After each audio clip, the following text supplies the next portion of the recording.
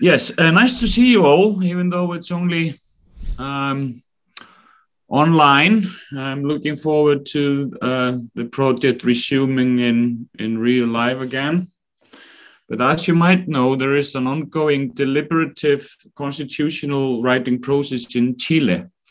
And I'm collaborating with colleagues in Chile who are monitoring the process. And they are mainly interested in the participatory part of it. The project that we are operating is called Plataforma Contexto. It has two main objectives: to promote the informed and active participation of citizens in constituents processes, and to foster transparency of the process in all its stages. And as mentioned, two of my collaborators are here. Amy Kirschenbaum, who is the executive director of Foundation Nomada, and Professor Domingo Lovera Parma, who is speaking here today and will tell us about the process. Now, Domingo is an associate professor of law at Universidad Diego Portales in Chile, and his research mainly focused on constitutional law, constitutional rights, and etc. Domingo, I'll give the floor to you. Thanks, Eiríkur, and thanks everyone for having the opportunity to present in these 15 minutes some ideas about the ongoing process in Chile. Today, I want to present three main ideas. First, the political constitutional context, as I see it, that in a certain way explain why we are in the middle of this constituent process right now. Very briefly, the stages that the constituent process has in Chile, and what I think is most important for our discussion is the challenges, the way we see it, concerning public participation and deliberative participation in the constituent process.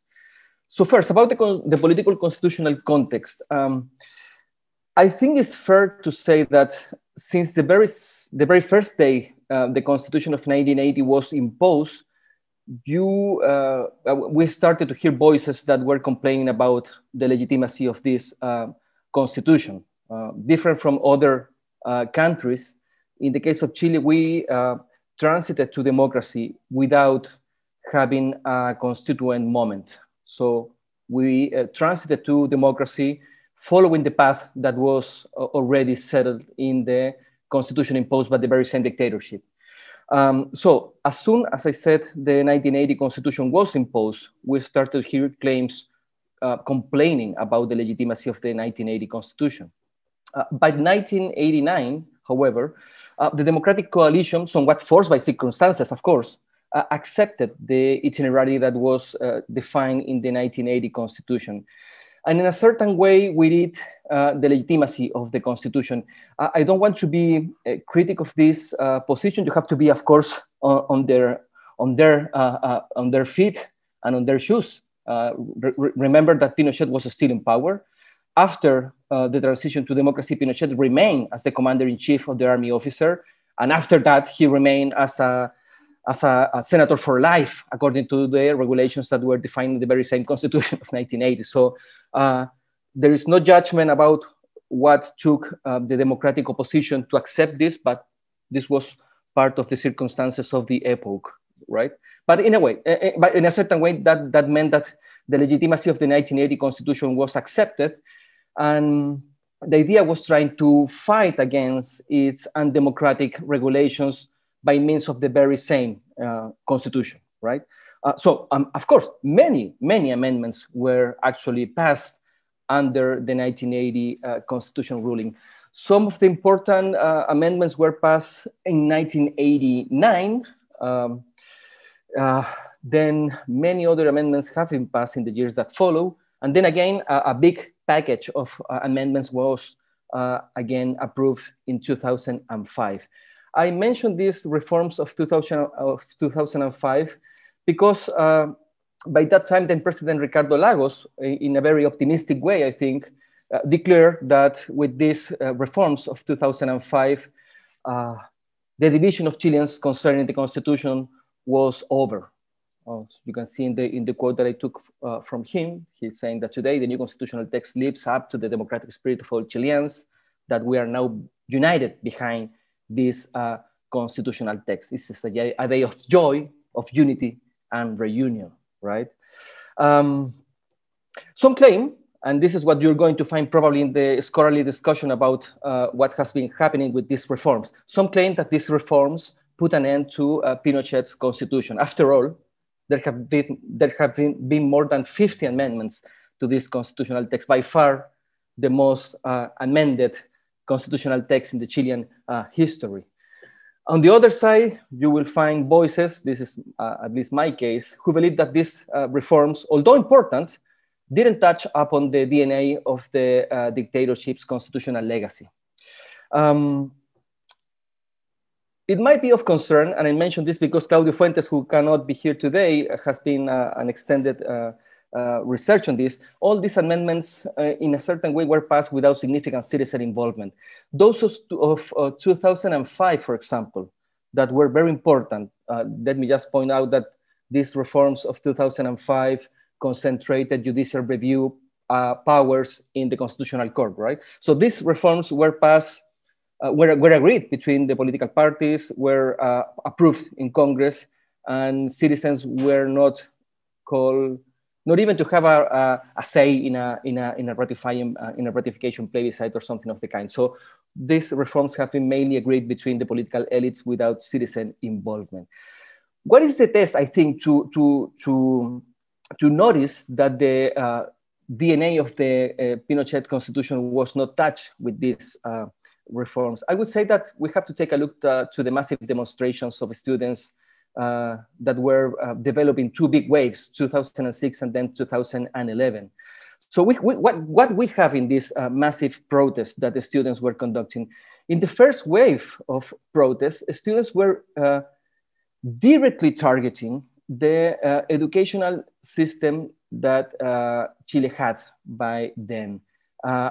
We could fairly say that this was part of the legacy of the dictatorship, although its roots are more old. But of course, they were confronting, and you can see in the banner that these students are holding there, that they were confronting specifically the educational model that the Constitution of 1980 enshrined. What was important about this protest was that as soon as the political class started to try to answer the claims of the students, these answers started to face the obstacles that the Constitution of 1980 was imposing. So there was, as I see it, there was political will to address the claims of the students. But then we have the structural regulation of the Constitution of 1980 that in some way blocked many of the reforms that were required to be passed to address the claims of the students. And the important thing was that the claims moved from the educational arena to a more, if you allow me to put it in these terms, constitutional issues. So the Constitution became a political issue clearly for the students. So what the students were claiming was to reconsider the educational system and to have a new educational system free for all and egalitarian for all. And within few months, they were complaining about having a constituent assembly. So what explained this turn? Well, what explained this turn is that these reforms started to face the obstacles that the Constitution of 1980 imposed. So we changed from these educational claims to claims about the super majoritarian quorums that the Constitution of 1980 enshrines for passing laws, the overreaching powers of the president vis-a-vis those of the Congress, the great powers that the Constitutional Court has to declare the unconstitutionality of certain laws. So, as I say, the constitutional topic became part of the political agenda. And I would say that this, the resurgimiento of the constitutional claim reached its momentum in the elections, in the presidential elections of 2014. For that election, mainly all the candidates proposed in a certain way, some more ambitious, some less ambitious, comprehensive reforms to the Constitution of 1980. But for the right-wing candidate, Evelyn Matei, all the other candidates, there were like 11 candidates as far as I can remember. Janina may help me in remembering here this, but all of them propose a comprehensive reform to the 1980 Constitution. And President Bachelet, in her second term, proposed an interesting itinerary, and Janina has conducted very well an interesting research on that itinerary to change, to replace Pinochet's constitution. For many reasons that we can discuss later if you want. That itinerary, that attempt failed, in my view, in a certain fashion, boycotted by from within the very same political coalition that was supposed to be behind President Bachelet. And after that, we had the presidential elections of 2018, where President Piñera was elected, which took many commentators to decide, to judge that the constitutional claim was over. So we have President Bachelet, we have her interesting process that failed, we have some comprehensive reforms to the educational system that also failed, and then we have the election of the right-wing coalition candidate, and this took, as I said, many commentators to decide that the constitutional claim was over, until we had the estallido. You have there a picture of what was called the largest protest in Chile. Almost 1 million people was gathered only in Santiago, some 500,000 people in the other parts of Chile. And of course, some issues of big and important violence that were taking place during the estallido, right? So what happened after the estallido emerged? We have this, so we have the estallido, the protests that were developing since October the 18th. And then these claims, these protests, these demonstrations took the political class to reach an agreement barely a month after the protests had begun, in order to offer to the citizen a path to replace the 1980 Constitution. Almost all political forces, but for a few parties, were seated at the table of that November 15, 3:27 a.m. in the morning. I was traveling from Mexico to Santiago, so I opened my cell phone as soon as I arrived to find the main aspects of this acuerdo or agreement that, as I said, main political forces agreed, offering the citizen a path to replace the 1980 Constitution, a path that was later legalized, constitutionalized in a constitutional amendment significantly published on December the 24th. So you can see that within 2 months, we have this big protest, we have a very extended political agreement, and then a constitutional amendment offering this process to replace the Constitution, which has these 4 stages. The first stage is the entry referendum we just had on October the 25th. As you may know, 80% of Chileans approve the idea of having a new constitution, and 80% of Chileans approve the idea of having a constitutional convention composed by elected representatives to draft the new constitution. We are transiting to this second stage, the election of the 155 representatives that will sit at the Constitutional Convention. This will take place in a month, in a month and a half from now, April the 11th of 2021. Then we have the work of the convention, which will take, according to regulations, the convention will have 9 months, extended up to 12 months. Almost everyone agrees that the convention will take the 12 months. So it's going to be a year of working in drafting the new constitution. This should run throughout June 2021, throughout June 2022. And then we have this ratification referendum with mandatory vote that if COVID doesn't say anything on the contrary, will have to take place on August of 2022. So which are the challenges? And I'm using the 2.5 minutes that I have left to present these challenges. We are transiting then to the second stage, the election of the 155 convencionales. This is the way the reform called them, instead of assemblies or deputies or anything of the kind, convencionales in Spanish. The convention should be installed by the 3rd week of May of this year, 1st week of June probably. And as soon as the convencionales assume, their functions will have to elect a president, a vice president in the first meeting, and then they have to agree by 2/3 of its members the regulations of the Constitutional Convention. And here the convention has ample margin to define which are going to be the rules according to which it will achieve its task of drafting the new constitution. Which are the concerns regarding public participation and political deliberation, the way I see it? Well, there is a widespread political distrust toward the same faces, las mismas caras of the political parties which are involved in, that were involved in the Acuerdo and that are now highly involved in presenting candidates for the Constitutional Convention. I think the first disillusionment will come in April when the citizens will see that mostly all of the representatives to the convention will be members of political parties. I don't have a problem with that, but this is going to be something that we will have to face as a problem or as a challenge to the Constitutional Convention, because there is a felt demand from the citizenry to take part in the constituent process.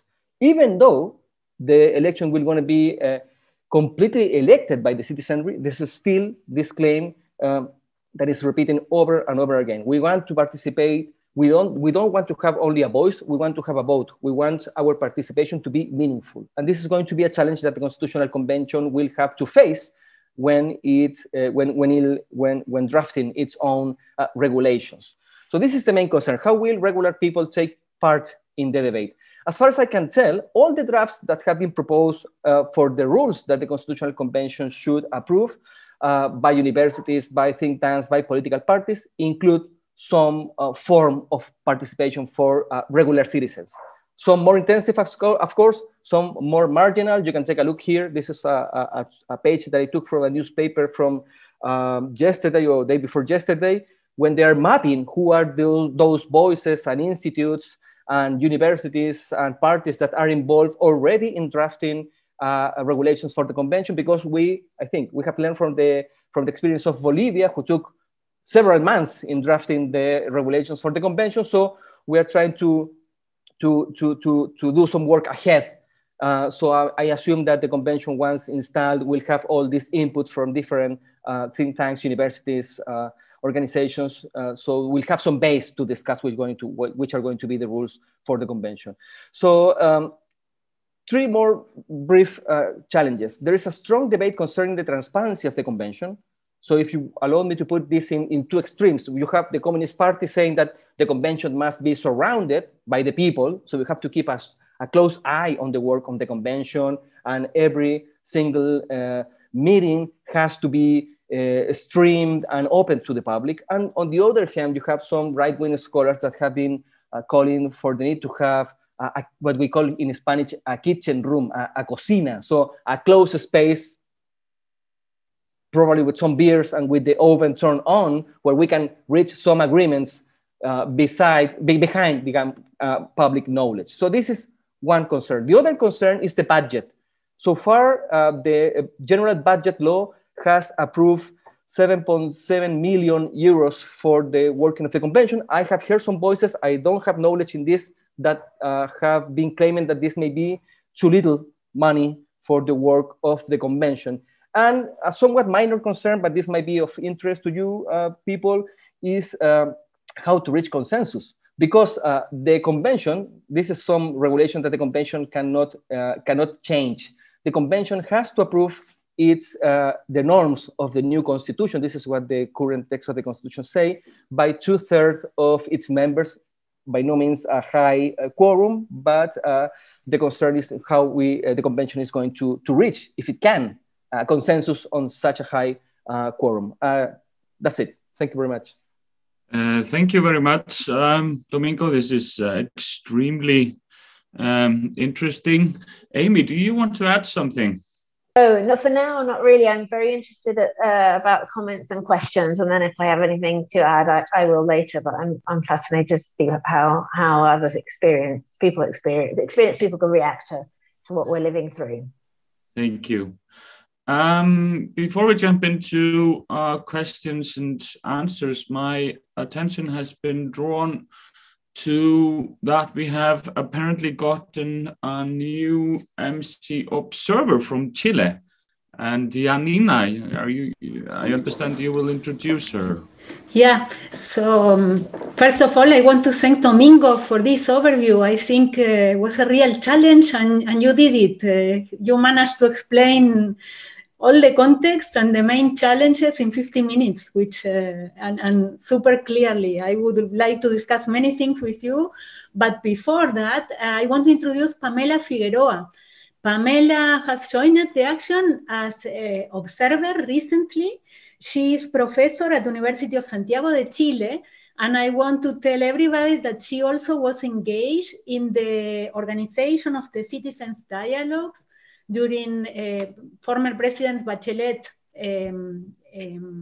position in the executive, so she knows from first hand what happened there. In fact, she was part of the team developing the project, and now she is also engaged in an observatory of the new constitution, which appears in the newspaper, which the page Domingo showed us. I think it's Thomas Jordan in there, but Pamela is also part of this initiative.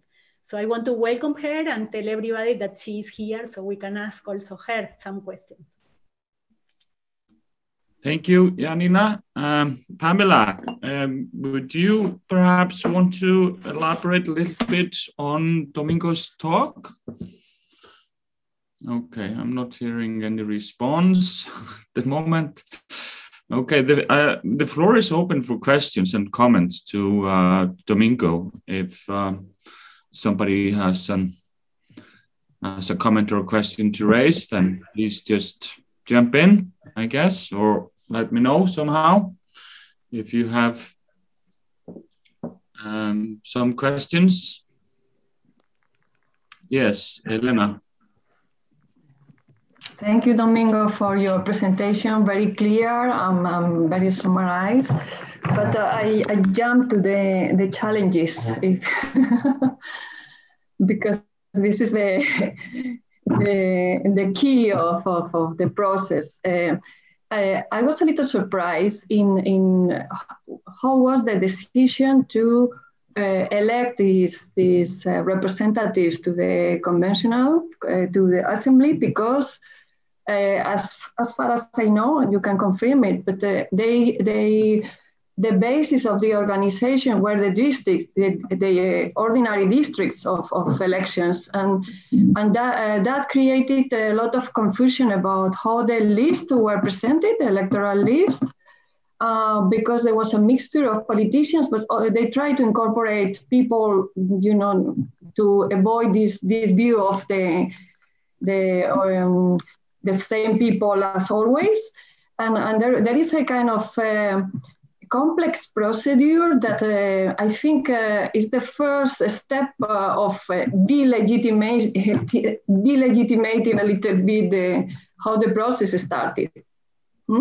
As in this process, some of the candidacies were like annullated by others, you know, that were able to reach more support in on the constituency of the district.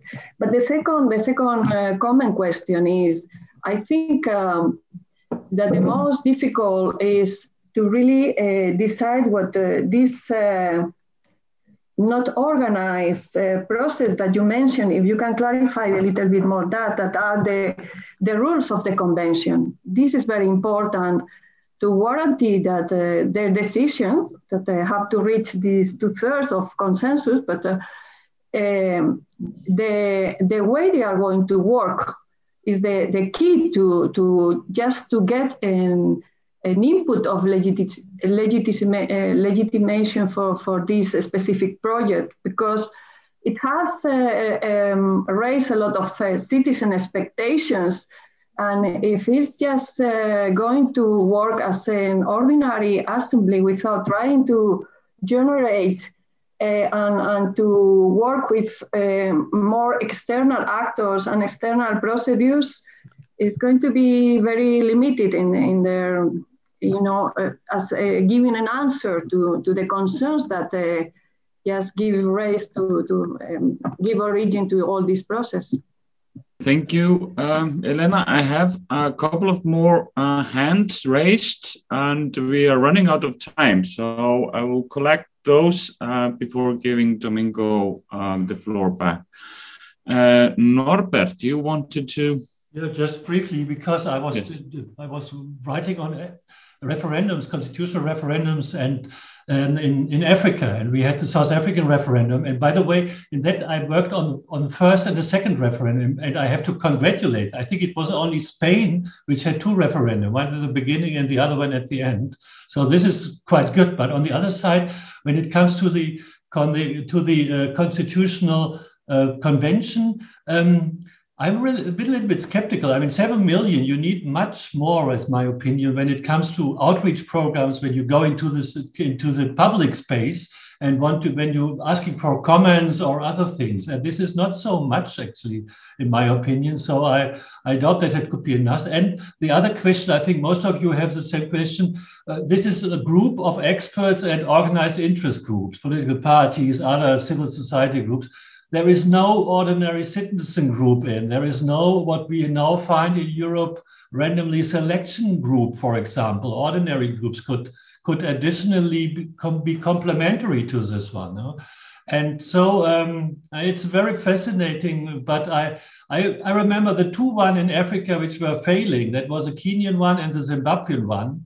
We had a lot of convention, and later on the Minister of the Interior changed the whole draft constitution and added the most toxic issues. They changed it slightly and then they both failed. So I don't want Chile to run into the same problem. Thank you, Norbert. Oya, you have a raised hand as well? Yes, thank you. Thank you to the Professor Lovera. I have a question. I was wondering if any of the input that Chile has received back when this was also organized under President Bachelet, will that have any impact on this current constitution making process, or is that simply just tossed out completely? Okay, the last raised hand is Andrea. So if you can keep your comments relatively short, I will give the floor back to Domingo. Thank you very much to Domingo for the presentation. My question very briefly is, movements have pushed for constitutional reform, and now they need to sit and collaborate with people, say, on the far right in order to gain the 2/3 majority. How is this shaping their willingness to be involved in such a process? Thank you. Thank you. Domingo, you have a full plate of questions, and I guess, but I must urge you to keep your response short. We are basically at the end of our time, but I'm sure Min will allow us a little extra time. So Domingo. Thanks, Eiríkur, and thanks, everyone. Very briefly, because I would love to hear about from Amy, Janina, or Pamela. I haven't seen you, Pamela. Hola. You were on the other slide of the images.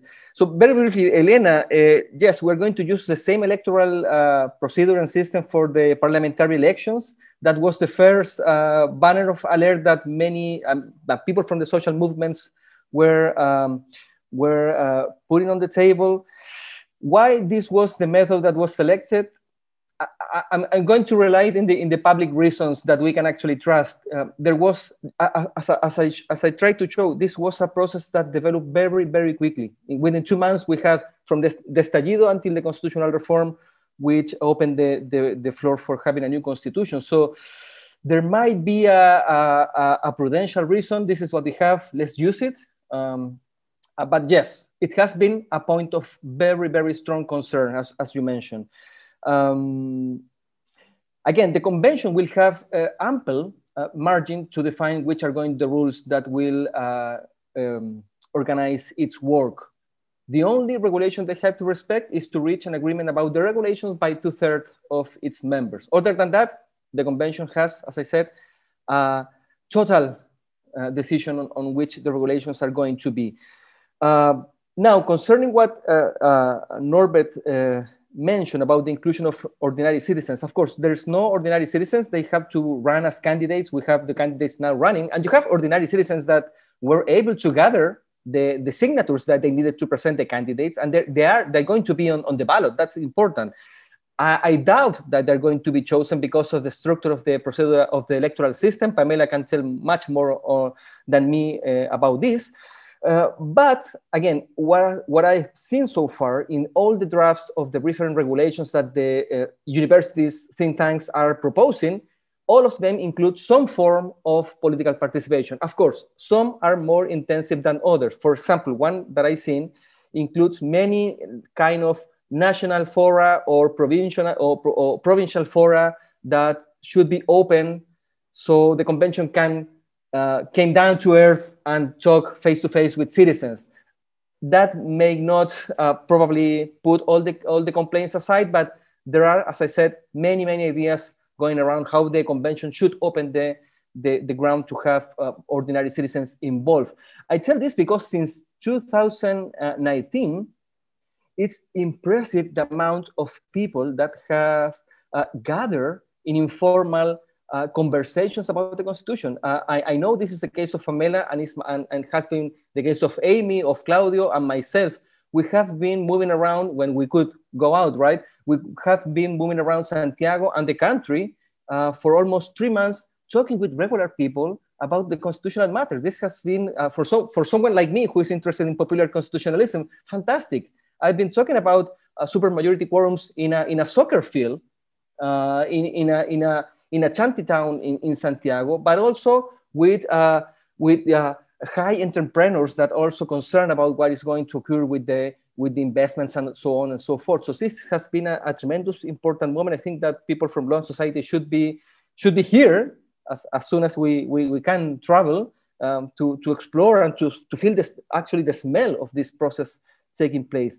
Oh yeah, in terms of regulations, no, of course, the tremendous amount of information that is very important that was gathered in these encuentros ciudadanos that we had during the itinerary that President Bachelet proposed will not be mandatory to be considered, but again, many of the propositions are calling the attention of using that information because it's very recent information. And as far as I can tell, I also took part in one of those encounters.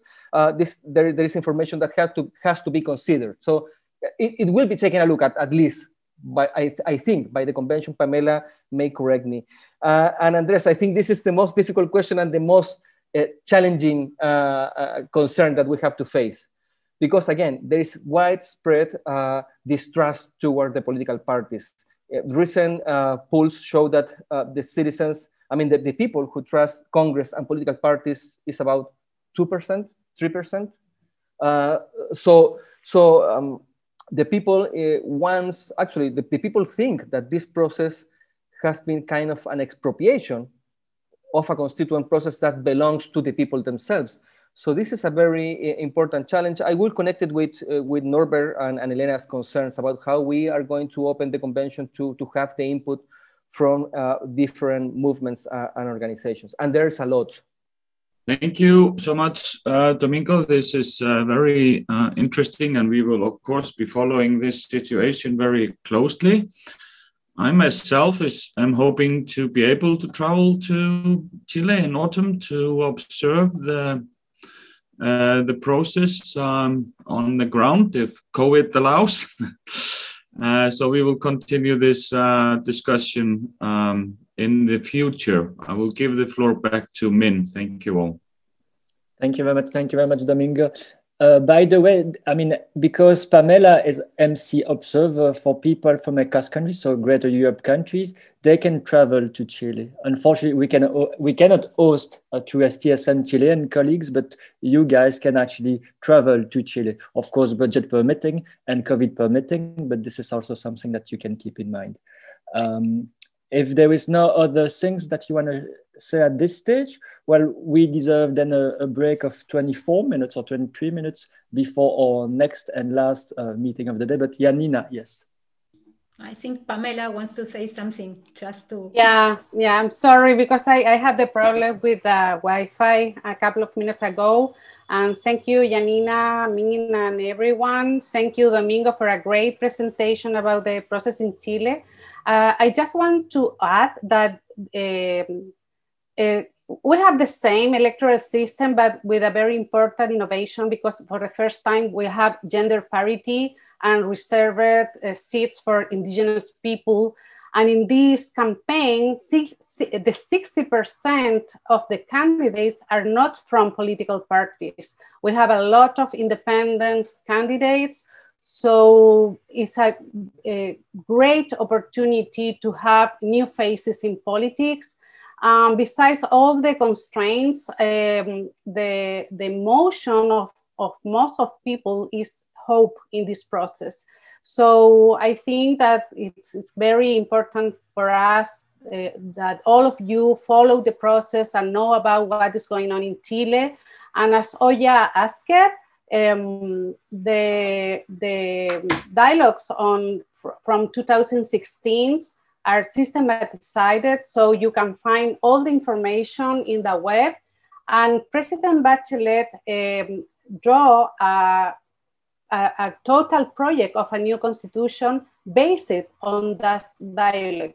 And that project that is in the Congress now has been taken for many, not just political party, but also independent people to have that conversation on the table on this process. And also the reform of the law that changed, that allowed the plebiscite, the national plebiscite for the new constitution, have as an antecedent the project that President Bachelet sent in 2017 to amend the constitution to allow a constitutional process. So you can find different, ways to connect the process from 2016 to the what is going on in Chile now. So thank you. Nice to meet you, everyone. Thank you very much, Pamela. And let's hope the discussion continues, of course. Good time for a break, and see you in a couple of minutes for the next meeting. And thanks again to Domingo and Amy for joining us.